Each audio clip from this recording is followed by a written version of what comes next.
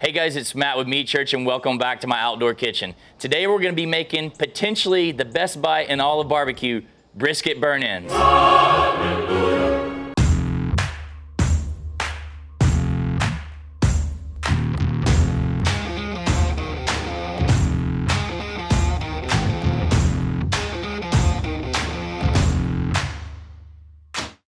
So it's been a couple years since we've done a burnt end video and we thought it was time to update it, put some new learnings in, and give you guys a fresh look at one of my favorite bites in barbecue. If you don't know the history of burnt ends, they were popularized by Arthur Bryant in Kansas City. And you know, they used to just come right here off the fatty part of the brisket and they were given out to customers in line as a free bite.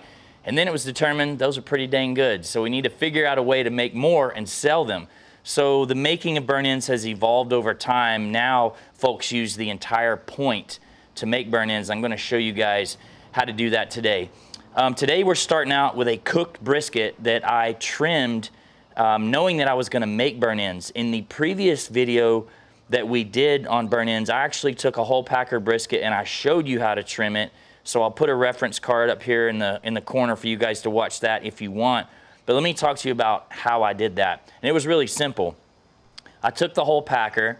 There's two muscles in a brisket, a flat and a point. They sit on top of each other, slightly offset. And basically what I did when the brisket was raw, you can see a fat seam right through here. I made an incision at the top of the flat with a fillet knife and I basically lifted it up and just filleted it back. So just filleted this flat all the way back, all the way down to where the two muscles actually come together. And what I did was I removed all of that fat that was in between there. And the reason you do that is to expose this point completely. So this is basically mostly meat and I can apply seasoning to it and smoke the brisket. That way when the brisket's done, which is where we are now, I can lift this flat up, I can remove the point away, and I can create my burnt ends. Now a lot of you will ask, why didn't you just separate the two? I like the way they cook connected, but you certainly could have removed these and cooked them separately. I personally am not a fan of just the brisket flat. If you remember back to 2014, it's what I lost on Barbecue Pitmaster, so a flat is my nemesis. But the truth is, flats are not common at all in Texas. We just don't do it, so I cook them together. But again, you could cook it separately. I seasoned this brisket simply with Meat Church Holy Cows, all I put on it. Ran it 250 degrees for 10, 11 hours until the brisket was done. So just like all my other brisket videos, it was probe tender right here in the middle of the flat, and I was good. Now I pulled it off the mill scale and I let it rest for probably about 45 minutes at this point because I want this point to cool down. There's a lot of fat in the point, more fat than the flat, and I want it to cool down so I can slice it. So it's cooled just a bit, but as you can see with the steam that kind of rolling out, it's still pretty warm. So I'm gonna take my chef knife down in here and I'm gonna make an incision and just separate these two muscles. So now I can take this flat, put it in a half pan, and I'll just kind of set that aside. We're not gonna need that anymore. And so here what we've got left is the point. And this is all great meat, ready to be cubed up and turned into glorious brisket burnt ends.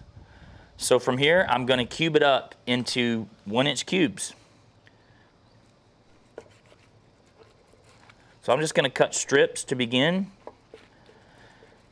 Now don't do this at 200 degrees because it's going to be difficult to slice. If you ever try to do this too hot, you could also use an electric knife. But this is what I like to do right here. Again, just 1-inch strips, and you can see it's cutting great. I mean, my Iron Grove knife is super duper sharp. We're going to line these up and just cut them into 1-inch cubes.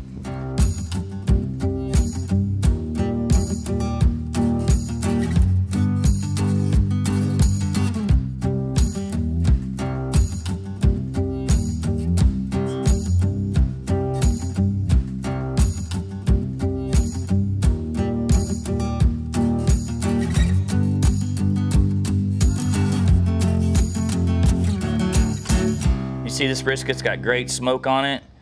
This is absolutely one of my favorite bites for sure. I absolutely think Texas barbecue is king, but I'm gonna give Kansas City credit for this delicious morsel.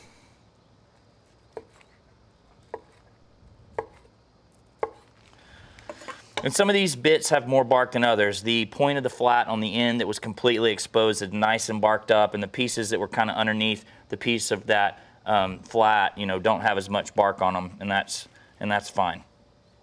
All right, let's talk about the next steps. So now we need to season these because, you know, right here you've got this meat that all these sides, none of that, it was exposed to smoke, but we want to season all of that. A traditional Kansas City burnt-in has a little bit of sweet to it, so I opt to use our Holy Gospel, which is our all-purpose rub that has a touch of sugar in it. You know, use your favorite rub, whatever you want. This is great on burnt ends, though. So just get it on all sides, and I'm just going to toss them around, and you don't have to be too perfect with it. You don't have to season too much either.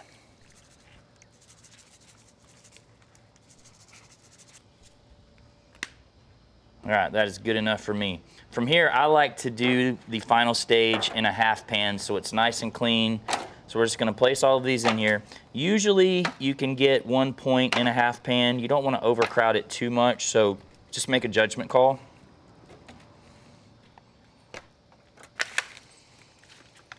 All right, now it's time to sauce. So if I'm making a Kansas City burnt-in, you know, I'm gonna use my buddy Mitch's Womp sauce, a Kansas City sauce. Mitch Benjamin, dear friend of mine, makes this sauce. It is my absolute favorite barbecue sauce in the world. So I love it. If you're gonna make a burnt-in, like I said, why not use the Kansas City sauce? But use whatever you want. And so what you wanna do is you just wanna coat the cubes in this sauce. And Womp sauce is a little thick, so I'll often cut it with just a little bit of honey. But what you're trying to do is just coat these cubes. You do not want this pan sitting in an inch of sauce. So what the effect I'm looking for is like dunking this cube in barbecue sauce, letting it run off and cooking it that way. So you can see it's a little bit thick. So what I like I said, is to add a little honey. So I'm just gonna put a little clover honey on it, which is also sweet and just thins that out just a little bit. Burleson's honey is a local honey here from Waxahachie, Texas, friends of ours, so it's fun for us to use. Now just toss these around. Just coat all the sides, see how you're looking, and we're gonna be ready to cook them.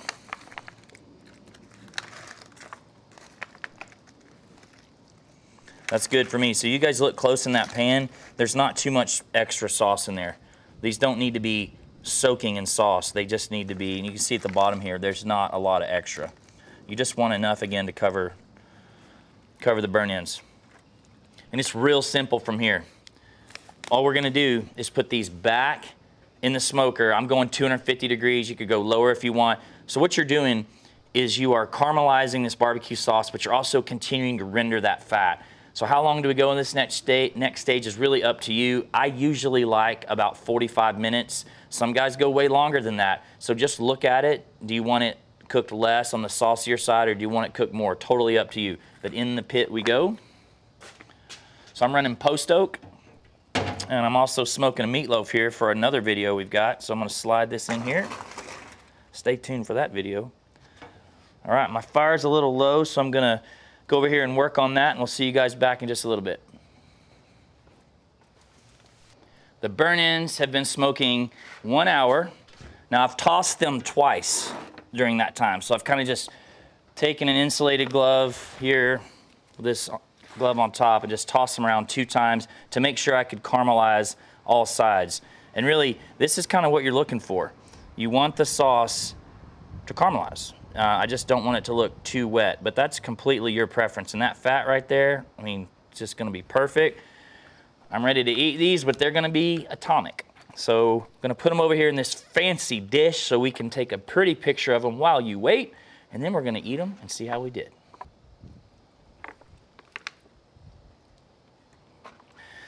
All right, guys, these look awesome. I'm crazy excited about it. You know, I think I said, like, one of the reasons I love these, you've got all that extra fat in the point that just continues to render as you cook these. You see how the sauce just locked on and caramelized, and these look fantastic.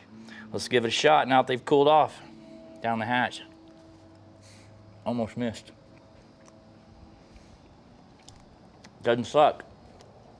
Man, that's good. Y'all know Texas barbecue's king. It's not even debatable, but I gotta give Kansas City the nod on this bite. So Man, super good. Recap of this cook. Again, got a video. Our previous brisket burn-in video shows you how we trimmed down to that point. But we just cooked a brisket like normal. I did cook this one meat side up. That's different than I do my normal fat side up when I'm doing a whole brisket. But when I want to maximize burn-ins or make them for my friends, I'll rock meat up. So that's what we did here today. Cooked it till the brisket was done, allowed it to cool for 20-30 minutes so that we could slice that point. We removed the point. We cubed it in 1-inch cubes. We seasoned it with the Holy Gospel. We doused it with a little Meat Mitch Womp sauce and a little Burleson's clover honey.